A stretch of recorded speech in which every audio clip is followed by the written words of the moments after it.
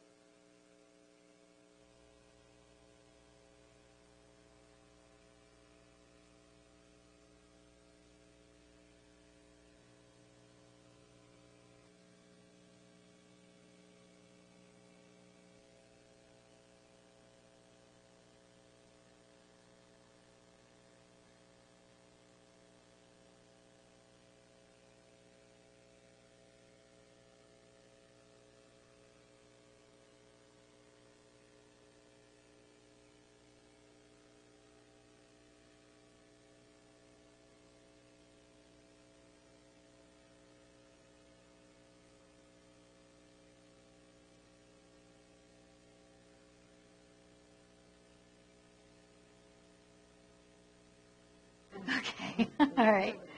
Do you? I get to introduce you. Okay. So we're just handing off the microphone here. It's my pleasure to introduce Annette Totten, and the next speaker is Eilis Boudreau, who's going to be the handoff at about noon. Yeah. And I will actually not be able to make that introduction, so you'll need to. I'll do it. Very good. And Annette's going to be talking to us about a few things today, the role of research design and methodology in evidence-based medicine and informatics. She comes to us with a background in health policy and health services research. And in particular, she's looked at the science to determine what works for whom, at what cost, and under what circumstances.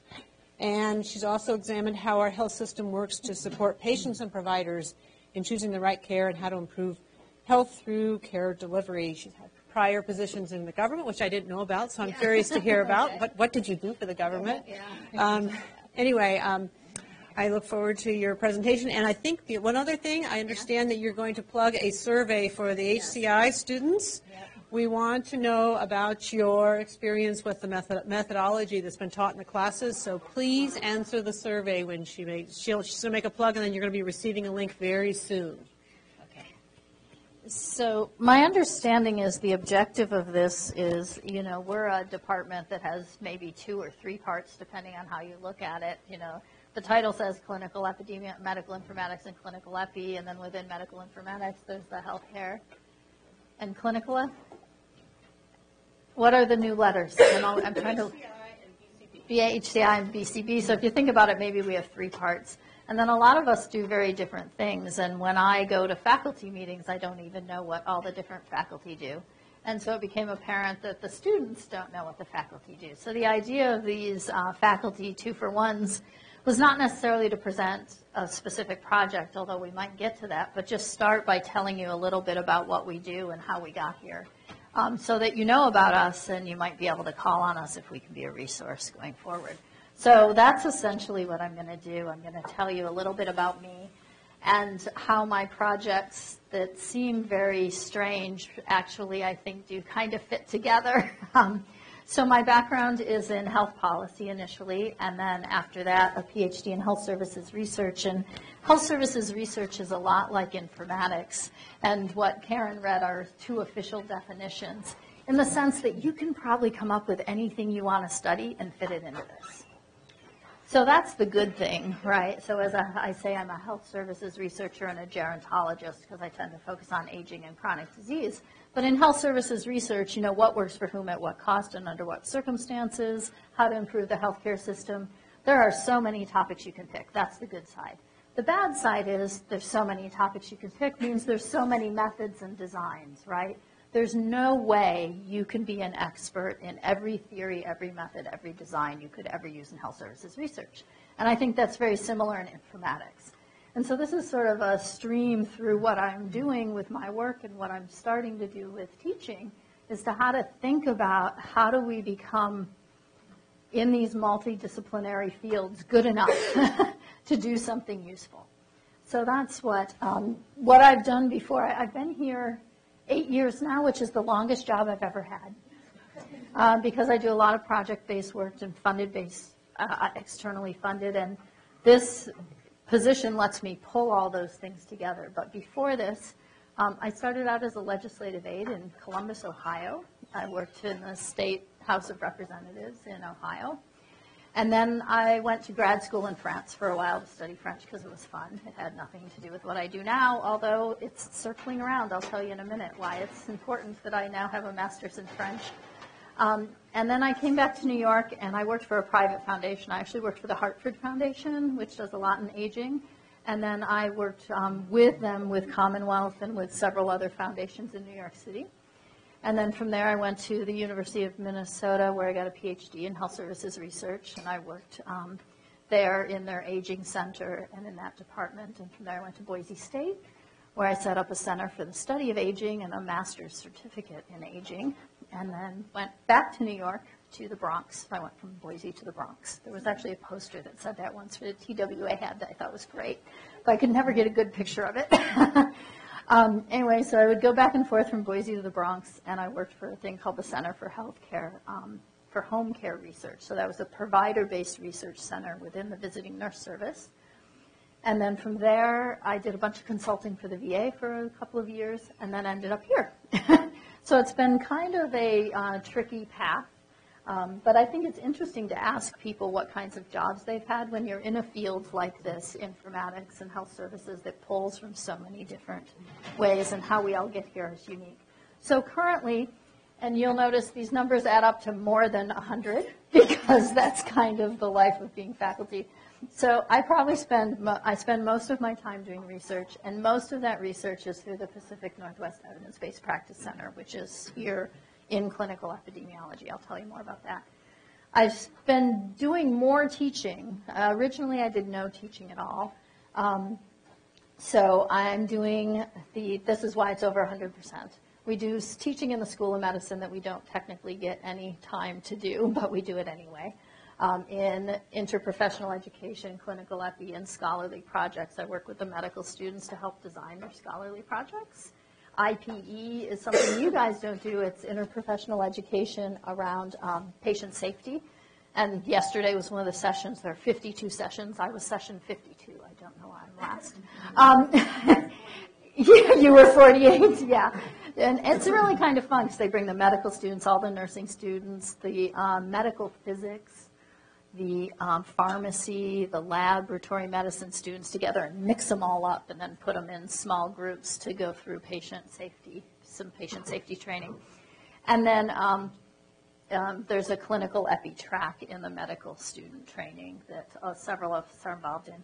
In the School of Public Health, I currently teach epi of aging, and I also I'm developing a research methods class for MPH students in the non-research focus, which is public health practice. And then in DMICE, we're going to talk about this. It's a work in progress. What can I do in terms of teaching and supporting students in DMICE?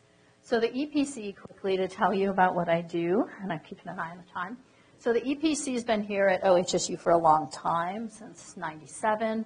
The EPCs were founded in 97. We were one of the original ones.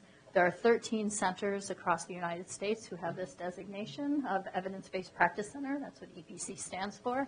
We're Pacific Northwest. We used to be Oregon, but we now have a collaboration with University of Washington and a small technical assessment group also in Tacoma. And so we changed our name a few years ago to become the Pacific Northwest EPC.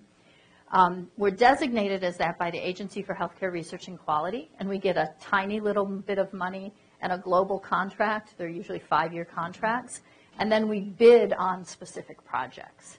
So we get that. So they issue calls for systematic reviews that they would like. We say we write a short proposal. There's a competition, but it's only among the 13, so it's sort of inside baseball, which is really nice if you're it's always nice if you can get connected to people who have these global contracts, because you're not competing against hundreds of people. You're competing amongst the 13 centers. There are other ones like that here at OHSU. David Doerr's been involved in some through to develop quality measures. I know that John O'Connor has one with the state of Oregon where there's only 5 people who compete for these different contracts. So it's just something to know about. Anyway, we've had, this hasn't been updated, but the EPC has been pretty successful in getting money. And basically what the EPC does is systematic reviews, large usually, mostly to inform practice guidelines and sometimes to develop standards or methods. We have teams, so I've been lead on several. We have librarians, some of whom are in the corner who work with us a lot.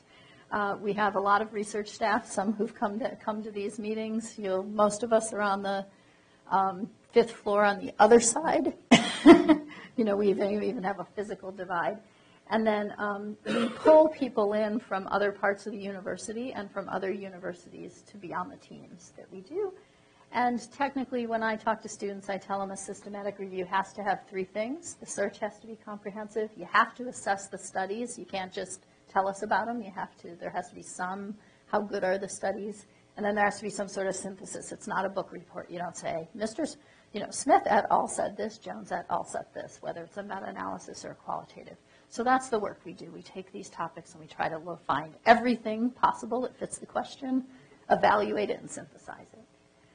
And mostly we do the complete reports, but we also do a lot of other funky things. We do some rapid reviews. I've done a couple evidence maps. We do some technical briefs where there isn't a lot of evidence that has more sort of talking to stakeholders.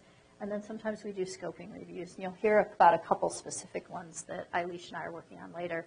So the types of projects I've done this isn't a complete list. It's close, but it's not totally there. So some of the topics I've worked on have been informatics types topics, and Karen and Bill and I have been on these reviews, telehealth consultations, telehealth evidence map, health information exchange. Then some of them have been more my subject area. So I led a review on home-based primary care. I was part of a review on pressure ulcers. I was part of a review on case management, and I led a review on the impact of geriatricians. And then there's other projects that aren't really my topic area or even an informatics topic area, but it's more about the methods. So we've been doing a series of 3 TBI guidelines, traumatic brain injury guidelines, funded through the Department of Defense, passed through from Stanford University to us to do the reviews and to facilitate the guideline development. We did a series of reviews, one of which I led, that are all to redo the EMS guidelines. The surgeons group, which I'm forgetting their name, the American College of Surgeons, I think it is going to redo the emergency medical services guidelines. And so they've commissioned a bunch of reviews. And so I worked on a couple of those about the physiologic predictors. And then so every now and then I do a topic I really know nothing about, but focus on the methods like non-invasive testing for cardiovascular disease, coronary artery disease, and then I'm not going to say anything about the last 2 because Eilis is going to do it. The other work that I've added to this mix is I am doing some original research. So the EPC work is synthesizing other people's research, developing guidelines, methods, and this is I'm working with the Oregon Rural Practice-Based Research Network, which is a PBRNs, practice-based research networks, have been around for a while.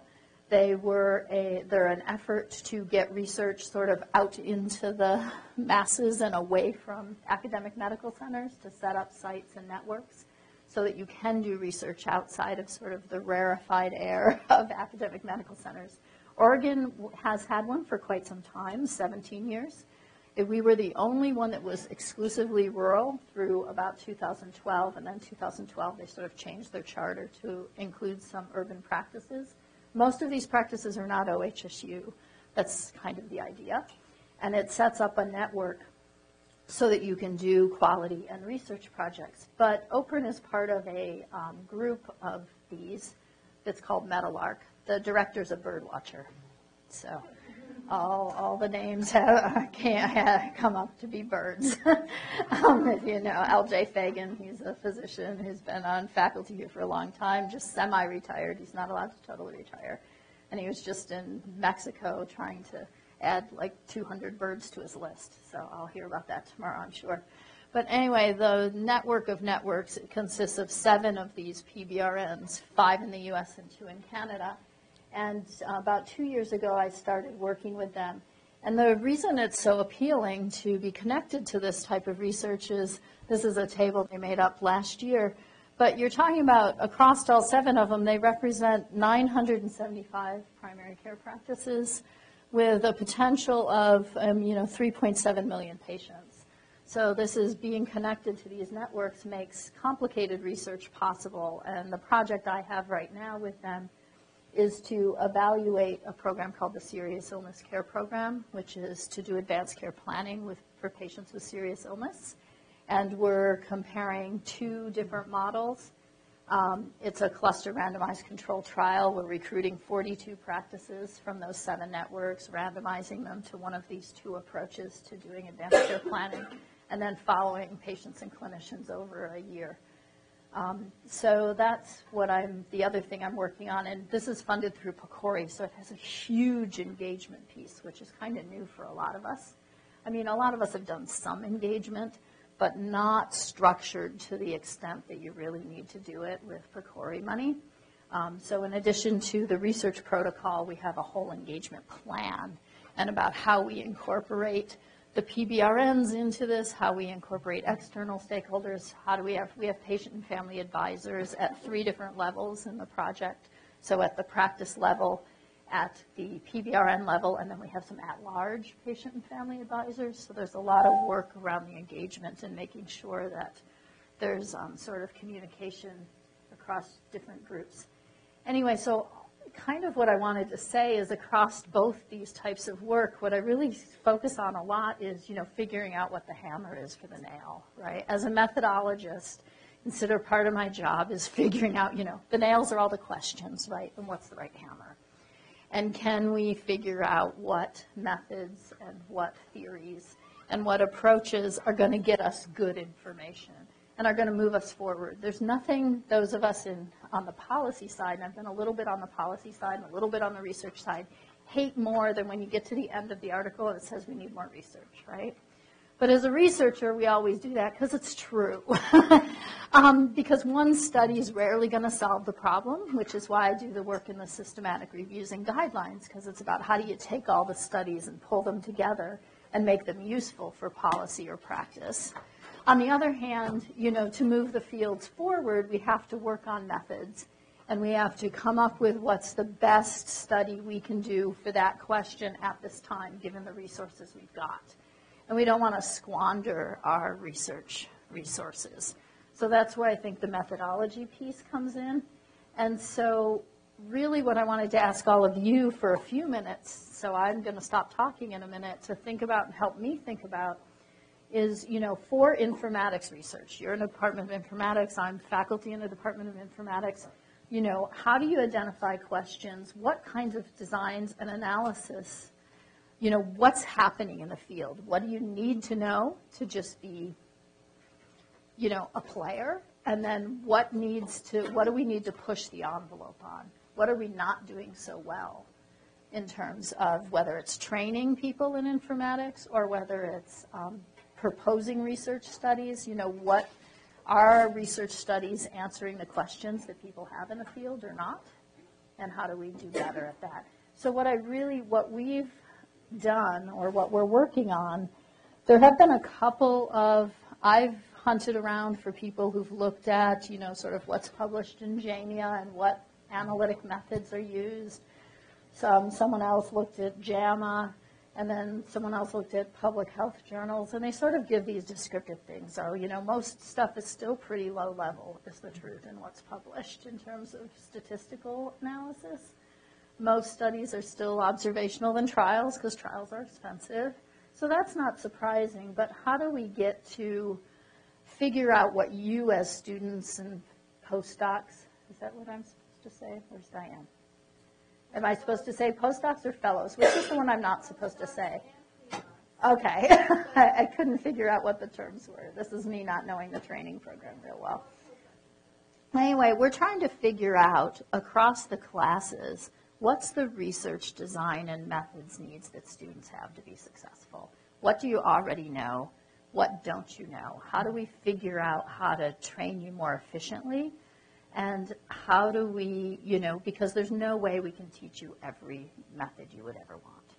So what we're doing is, so now I want to ask people for some suggestions. You also, those of you who aren't in the those of you who are in HCI, not in ECB, will get a link to a SurveyMonkey survey. Faculty have already done it. We asked all the faculty for each of their classes to say whether they think they cover these things. I should say, think they cover these things. Because just like physicians think they say things to patients, we know faculty think they cover things. So we have a list of things. We ask them what they think is covered in their class, and then what they think they actually make you do. What's an exercise? So we've asked some of you to do the same thing. What things have been covered in the classes you've taken so far, and what things have you actually done some sort of an active exercise in? And then just a couple quick open-ended questions, What haven't you heard about that you think, what do you think you need that you're not getting? Are there some topics that are covered like 6 in 6 classes and, 2 would have been enough? Because we know, I think there's been some effort to eliminate some duplication on some things related to research. And then any other suggestions, because we're trying to figure out how to do this. So we'll start. So if you could both now for a couple of minutes before I hand it over to Eilis, get some feedback, and then do the little survey. And then if you have other suggestions, I'm almost always here on the 5th floor. I'm here a lot. And then my email's pretty easy. But go ahead. So I'm a little confused by something, or at least I could use a clarification. Yeah. So what are the goals? So the problem is that different pre-docs and post-docs might have different goals in mind for where they see themselves in the next 5 years of their career. And from your perspective, as an educator, or as like thinking about the educational training, are you thinking about garnering them more towards independent careers and that sort of thing? Or is it more about training their skill sets and making sure that they can, ask a good research question and design a study and answer that question? Well, I think there's both a floor and a ceiling. So this started out as a question about what do the PhD students need? Because this started out as a very pragmatic question because there was a quantitative methods class that was taught that never could cover everything everyone wanted, and then there were never enough students, and it hasn't been offered for a while. So we're trying to figure out, there's a very practical question. What's the substitution for that quantitative methods class for PhD students? Okay. Then the broader question is, how do we cover what's sort of the minimum research methods anybody who gets a graduate degree in informatics should have? That's where you start to get the competencies and all the different things. And then the middle question is the people who actually want to do research, whether it's a master's thesis or whether they want to be involved in research in their job, what's going to help them be successful? So it's a 3-part question, but I'm trying to get as much information and bucket it. Right. The problem there is that there are dramatically different skill sets that are needed for all 3 of those. But there's a floor, right? Each one sort of builds up, I would hope, because the PhD Not necessarily. Okay. Well, I would hope that the PhD student has to know that basic bit that we think all graduate informatics students should know, that the PhD student needs that plus more, and the person in the middle needs that basic bit plus half of the more.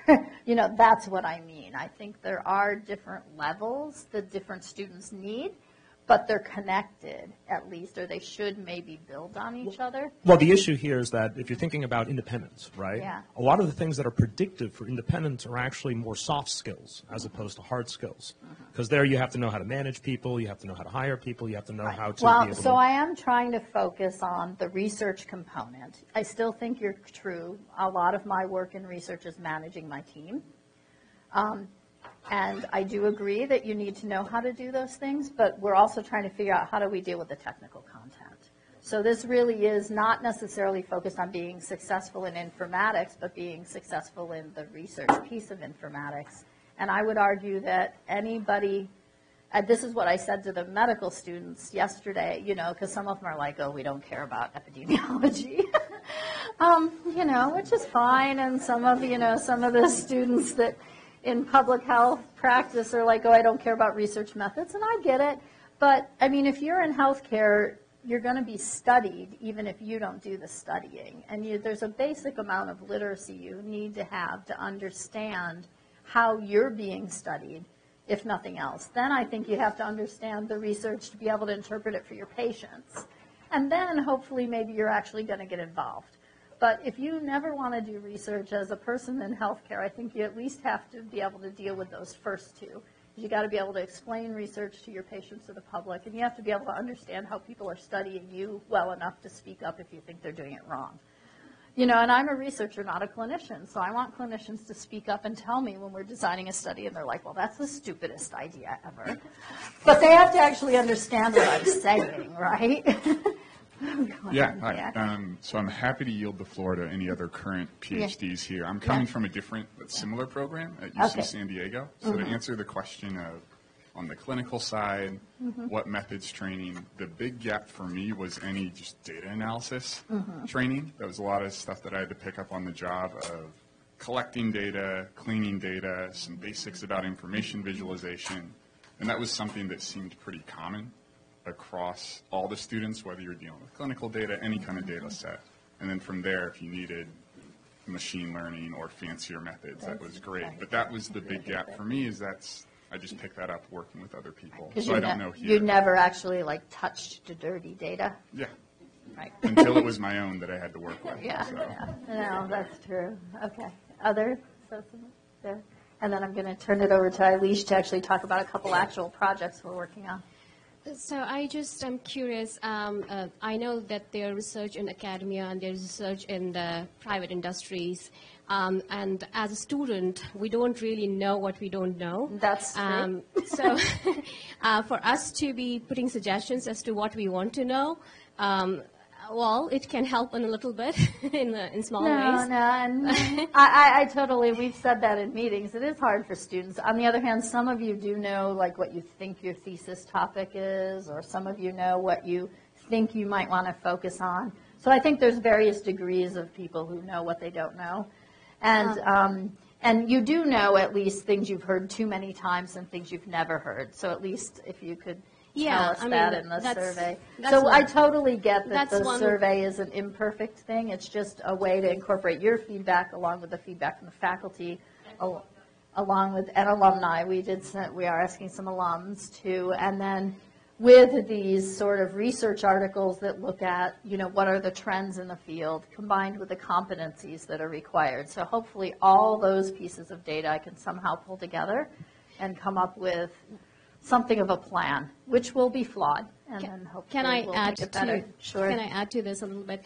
So one of the things that I was really interested in when I joined the program is when I saw that we have not attached ourselves to some of the private industries, because most of the research, if you're a research hub, how do you improve the curriculum, right? You attach yourself to industries, bring people on to see what is needed in our curriculum and how we can send our people from here to those to get, to develop the skills that we need for researching in the private industries as well. So I was wondering if our curriculum is looking at partnering with private industries here locally. I mean, there's other people who could answer that better because they do outreach to, I know that's why we have that one presentation every year from Kaiser. Have we had that this year yet, where Kaiser comes in and they do what they look for in informatics people? I know we've had some discussions and connections with Intel, and you've led a lot of those, I think, some of them. So the department, I don't know as much about that piece, I'll be honest, but I know that there are some activities, and if you've got better suggestions, take them to Bill. Other comments? So I'm going to hand it over to Eilis, and she's going to do the second part of this. And this started because we actually do a couple of projects together. And this is one of the examples. There aren't a huge number of examples of people from the two sides of the department. So, because she's on the other side. And Eilis she can tell you more about her background and who she is. And you can just do here. Okay. Okay. me just get this on here. I'm sorry, I was usually in clinic at this time, so I don't make it here as often as I'd like. My name's Eilis Boudreau, and I am faculty here, but I'm also, I came here by way of a very sort of roundabout route. I started out as a bench chemist. I have a PhD in biophysics, was doing very, very basic science research on DNA, making DNA, looking at the structure, using high-resolution NMR spectroscopy, then got into imaging. When I finished my PhD, I then went to medical school, continued doing research, and then I did a neurology residency, and then I did fellowships in epilepsy and sleep medicine. And then when I came back to OHSU, I went through the informatics program. And now I'm on staff at OHSU and the VA. And so I've really done everything from bench, very, very basic chemistry, to animal research, to human research, and have now making forays into areas that I didn't really expect myself to be in, which is health services research, in large part out of necessity, and I'll talk about some of the projects. And as Annette said, we our collaborations develop very organically, but I think that as I look back now, and I'm going to talk about 3 projects, they've really helped me. I think probably some of these projects drive Annette crazy, but she's been very nice about continuing to participate. So I'm just going to give you a really broad overview of some of these so you can get a flavor of, I think the important thing here is, part of this is so people find out what various people in informatics are doing, but also how I think and why I think our collaboration is really helpful, at least from my perspective. Okay, I'm going to talk about 3 projects. Some of you who've had me in class may have heard of some of these, and I've got some co-investigators in here for various things. So the first one's optimizing VA sleep care. The second one's sleep medicine cohorts. And then the other one is an area that I've been working in for probably 2.5 decades, since I was a graduate student. And that is in aerospace physiology. And you know what? That shouldn't be epidemiology. It must be a neurocognitive evaluation of fitness to fly. Well, there should have been a colon, but anyway.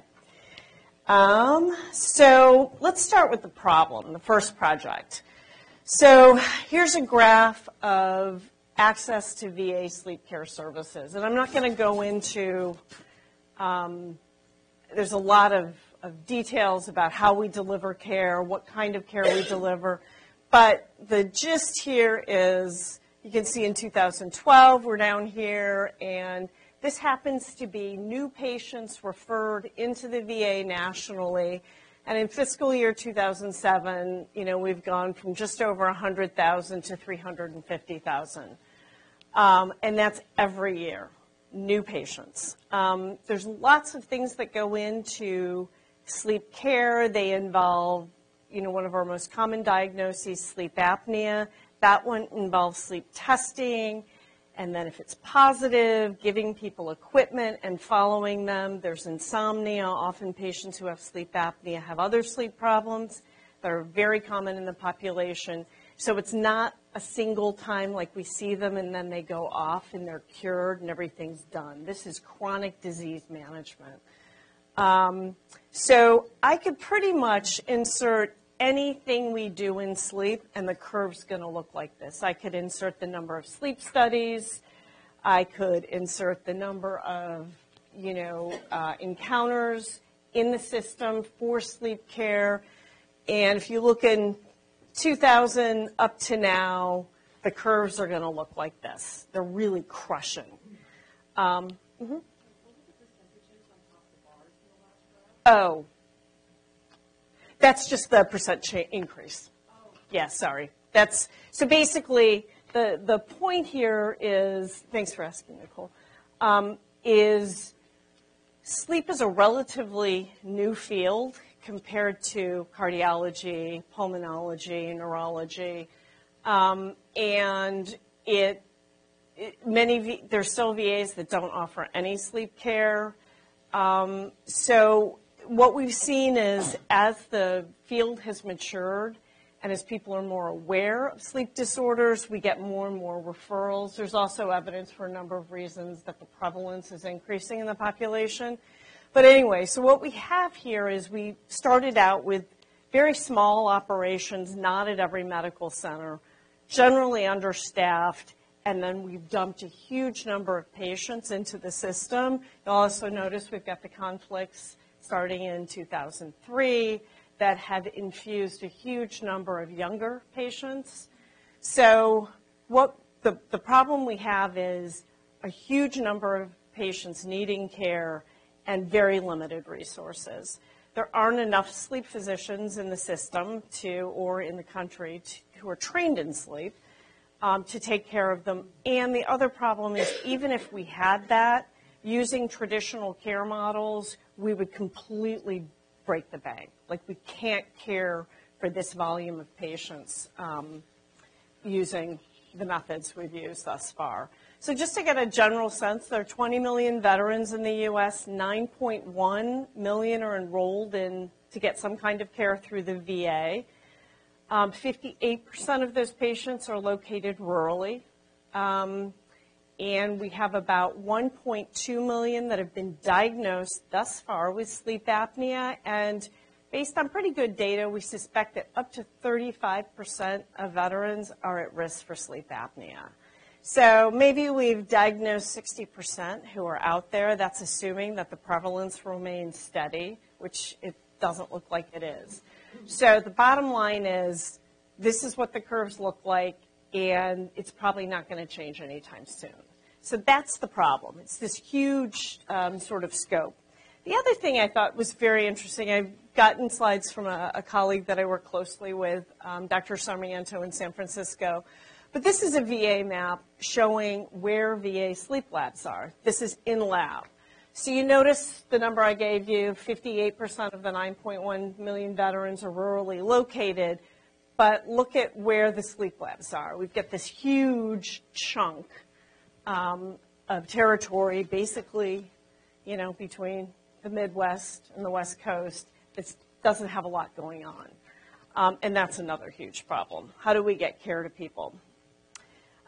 So what are the challenges? There's a lot of challenges that we're working on, but they fall into two bins. So the first is, how do we measure what we're doing? And let me give you a very concrete example of something that every program in the country was struggling with, up until fairly recently. So I'm in our lab a number of years ago, and a good administrator with clinical history comes up and says, I'm really concerned about this problem. You guys did 750 sleep studies last year. We just ran the numbers. And it looks like you're overstaffed. Now, again, if you remember the curve I just showed you, so they're telling us, right around in here that we're overstaffed. I'm like, okay, there's a disconnect here, but I keep listening. And then when she tells you did 750 sleep studies last year, I'm like, well, that's the first problem. We did 2,000. Here's our logbook. At this point, we're still using logbooks. And we did 2,000 sleep studies. And she said, we can't use logbook data. We have to go by the data in the system. And I'm like, but the data in the system, is capturing 40% of our workload.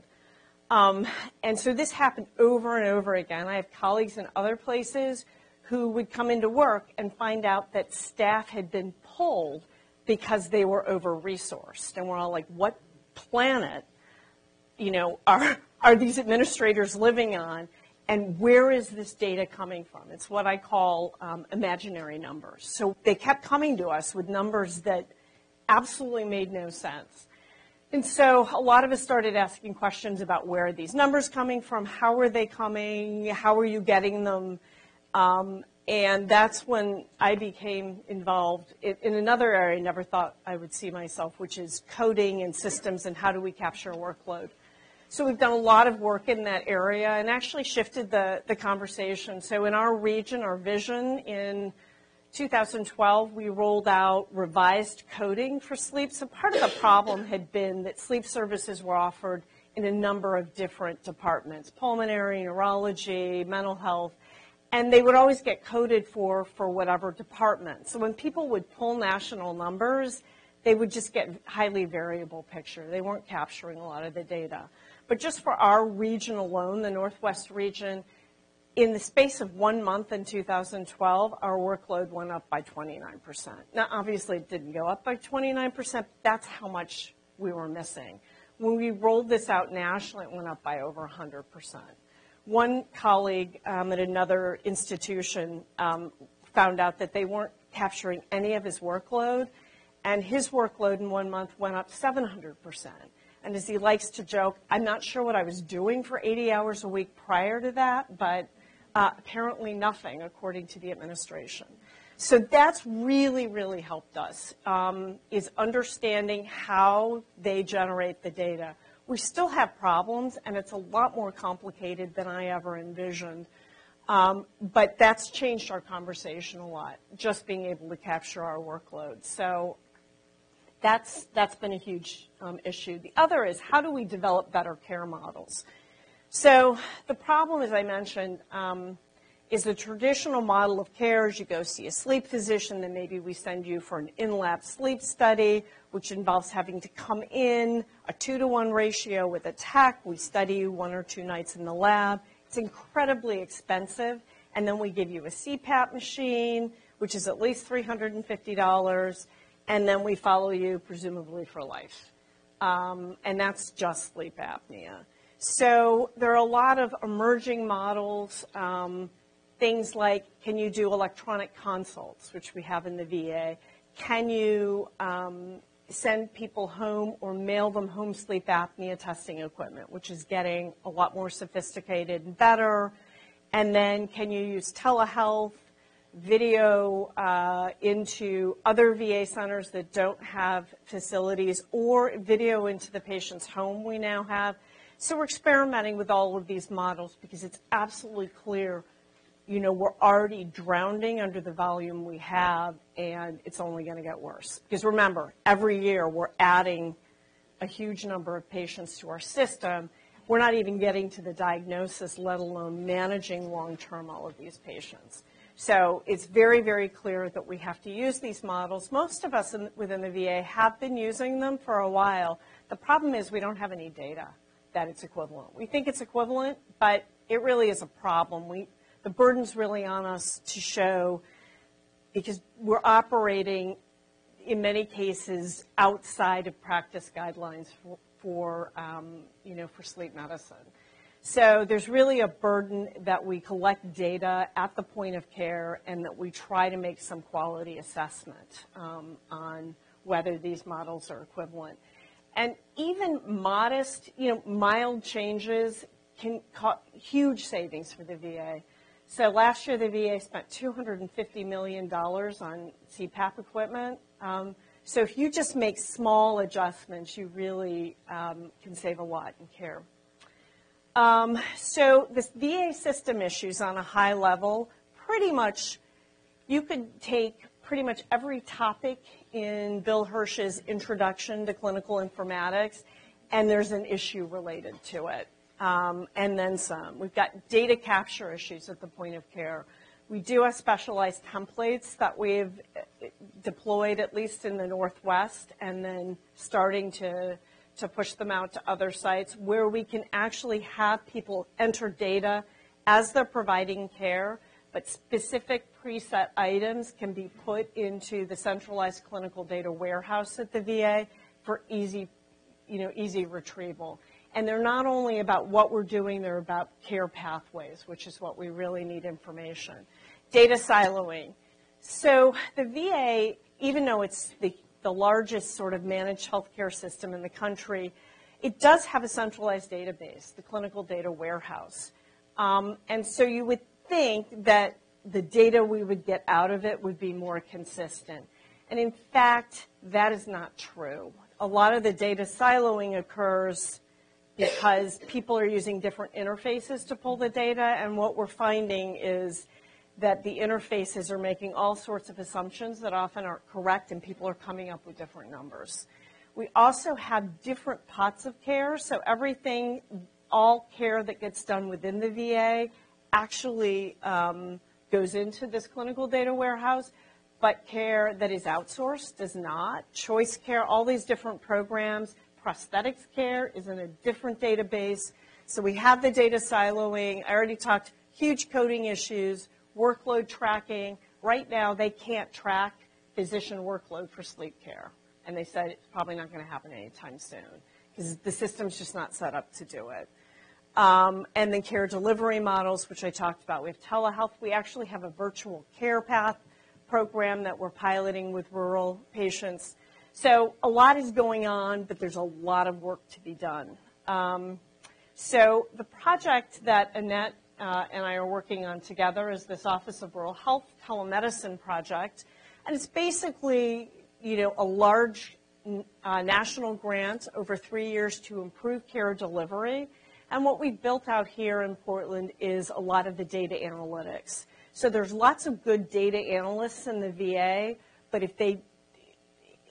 we need sleep-specific data expertise because a lot of times people are pulling numbers and, as I said, making all sorts of incorrect assumptions, and it's very, very messy. So we really became convinced that we needed sleep-specific expertise so we could make sure people who are making decisions, both on the local, regional, and national level, are using real numbers, which has not happened in the past.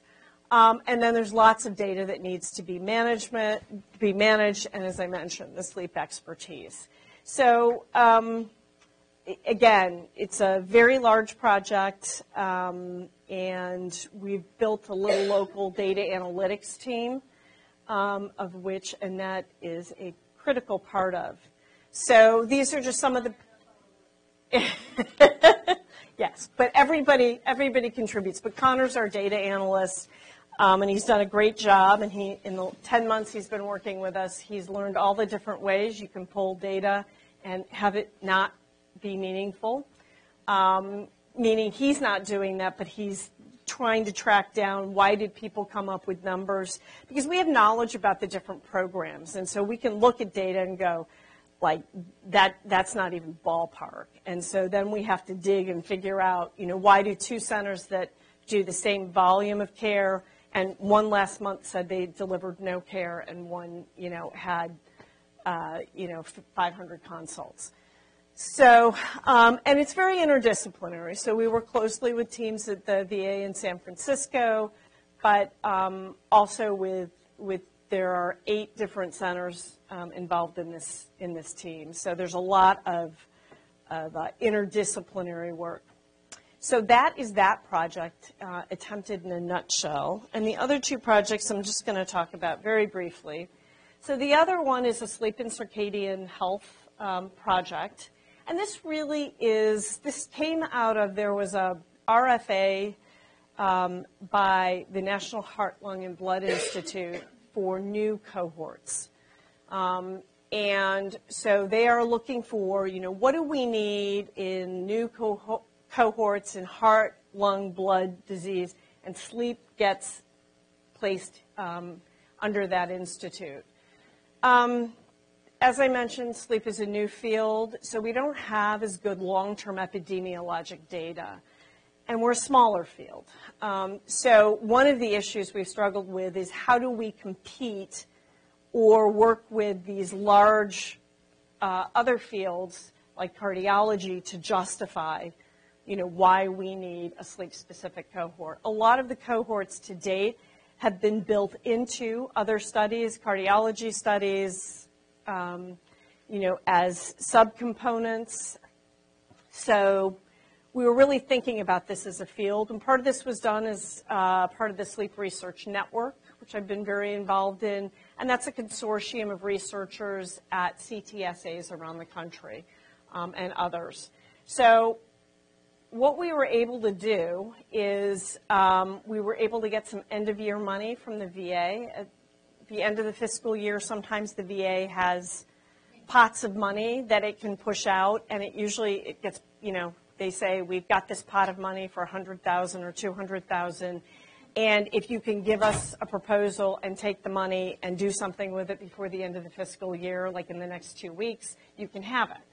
So we were lucky enough, and a lot of colleagues in informatics helped us sort of get that money over here and attach it to the contract that we have for the previous project, looking at what do we know about sleep cohorts to date. And so the purpose of this was the sleep community has decided we are going to put in an application in a year and a half. It's the last date we can submit for it. But there was a lot of discussion about, well, how do we figure out what we really need? How do we figure out what would be the highest impact cohort? So one of the things, based on my work with Annette, I had suggested was, could we do some kind of systematic review, gap analysis, that looked at what cohort studies have been conducted in the past or in progress in a very sort of rigorous fashion, and what high priority topics haven't been covered and we think need to be covered. And it really focuses on how do we pull together a team and look at what's been done, try to figure out what's that impact on other fields. Because anything we do in sleep, because we are a small field, a new field, we really have to frame it in terms of what we also contribute to other fields. How do we improve cardiovascular health, pulmonary health, by improving aspects of sleep? So these were some of the questions. And the idea was to get everybody together, provide some structure to how we think about what we've done, what needs to be done. And so we were able to get this 10-month contract. And here, as I mentioned, were the gaps. Identify gaps, figure out what tools we already have that we could use for a cohort study, and organize and mobilize key stakeholders.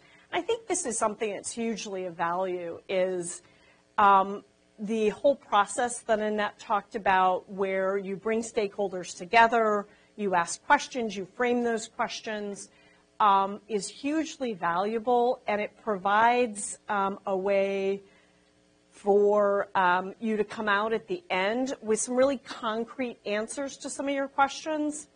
And one of the things that Annette's been especially helpful for me is how to frame questions. I come to her all the time and say, this is what I want. And she'll think about it and she'll say, well, is that really what you want, or do you want this? And it's always the way she reframes it. So a lot of times we think we know what we want, but we haven't asked it in a fashion that is really a productive way to answer it. So that's where she's been especially helpful. Again, team effort, lots of people in this room, Annette, Chandler, Francis.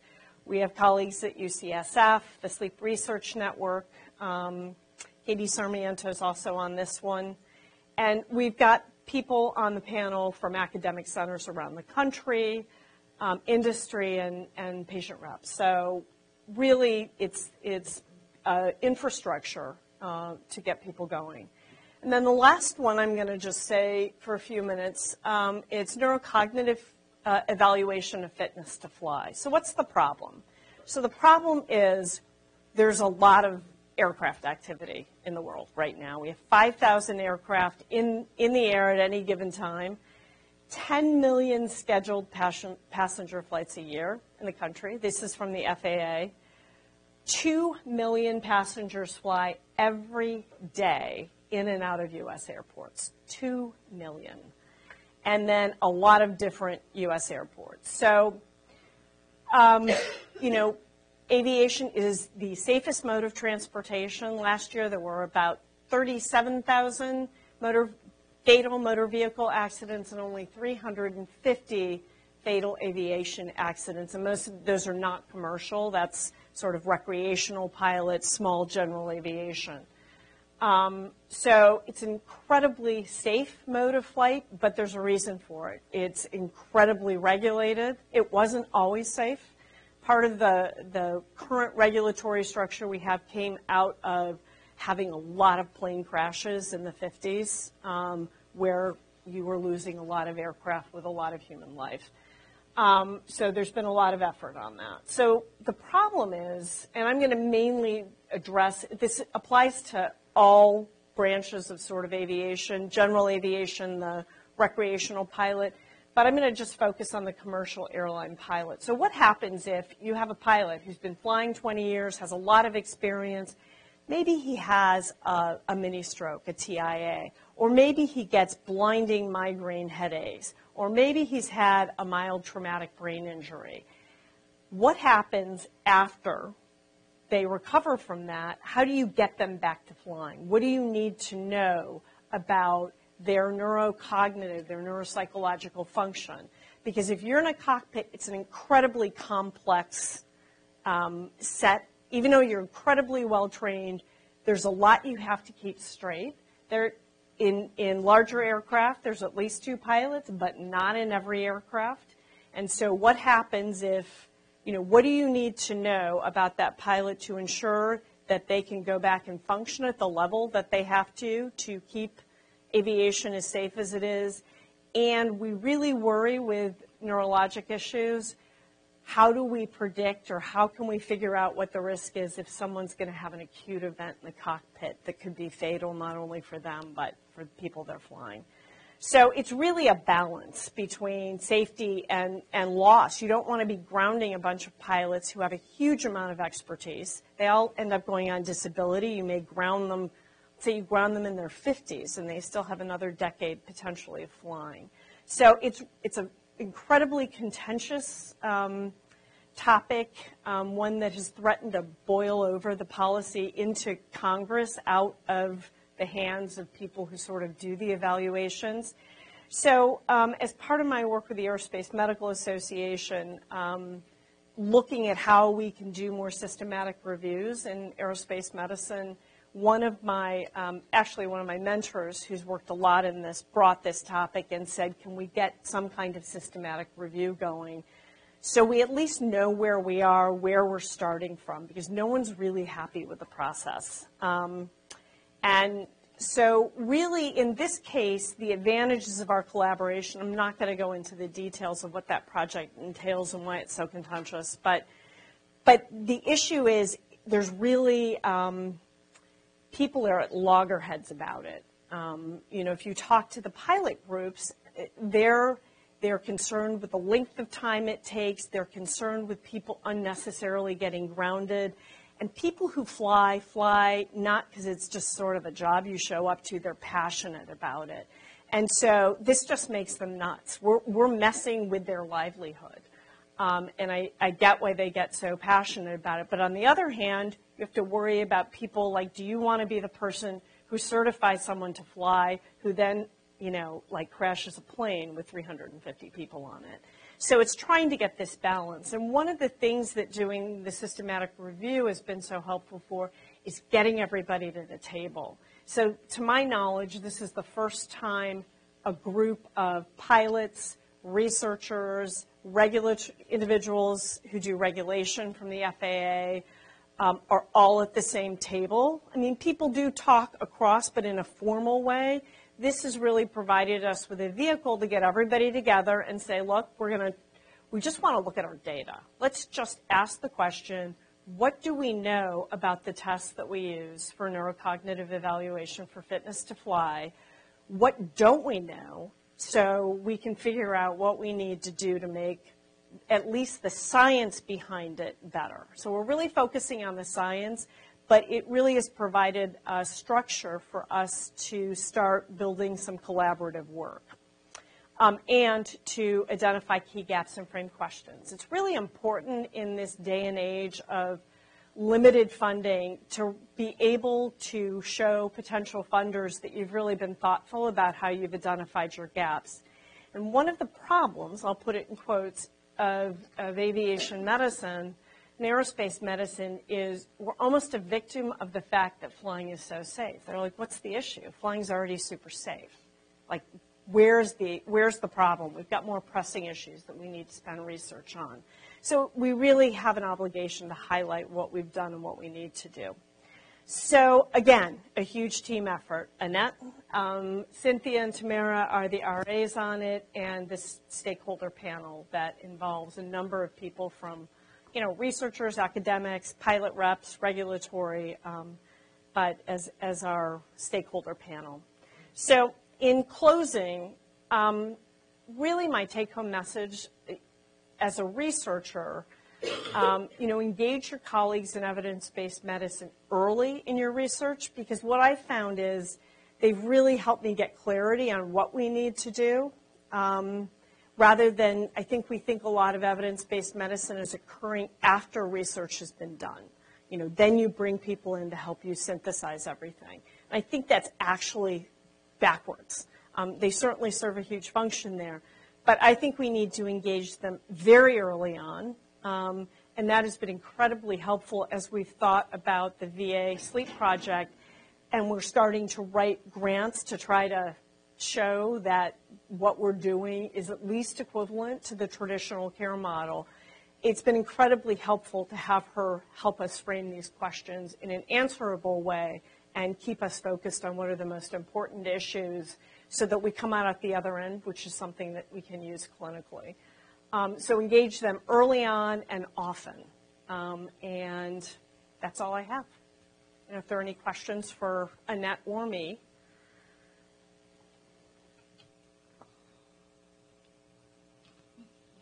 Dana? I'm really intrigued by the stakeholder groups that you're able to get together, and I'm just wondering if you could give us a little more information about the consensus process. Like, how do you, when everybody's such different places, how do you then decide what actually moves forward in your research? Right. So I don't know if this is I'll answer it a little bit, but then I'm going to hand it to Annette. And so I'll give you the example of the aviation one. So I worked in that field. I know a lot of people in it. I work very involved in the Aerospace Medical Association. So I knew the players that had to be there, and I knew who to talk to. So a lot of what I did was, who are the most reasonable people that we can get to the table who are key? I mean, it's not that we don't want, we really wanted a true sample of differing views, but you also have to, who am I going to get there who can commit to working through some difficult things and being on calls with people that they're used to being at loggerheads with versus actually collaborating with them, at least on an official, sort of way. So part of that's sort of understanding the field and figuring out who can we use for this. But a lot of, for me, has been, I could have gotten the group together. I wouldn't have known what to do with them, though, how to move it forward. And that's where I think the evidence-based practice structure has been so incredibly helpful, because we can bring in this neutral third party, who's a methodologist, and say, here's the published process, and we're just going to follow that. And then I'm going to turn it over to Annette to make some comments about it. And we're at the time, and I'll just say Yeah. it varies by project. So this project had a very political component to getting the people together. So not just to get their input to make sure the question was right, but to also get their buy-in at the beginning so that the product will be useful, which is different than some other projects where it's much more the stakeholders provide sort of technical support versus like the PCORI-funded work where the stakeholders really shape how we're rolling out the implementation of the advanced care planning. So it really varies depending on the project a lot. And it's a lot of work, which is sort of this idea that researchers sit in the office all by themselves or the lab all by themselves doesn't really fly anymore, and it's really hard to get any research funded that way. So sort of figuring out how to do that stakeholder engagement is one of those skills that might be on the list. Any other? Okay, great. Thank you.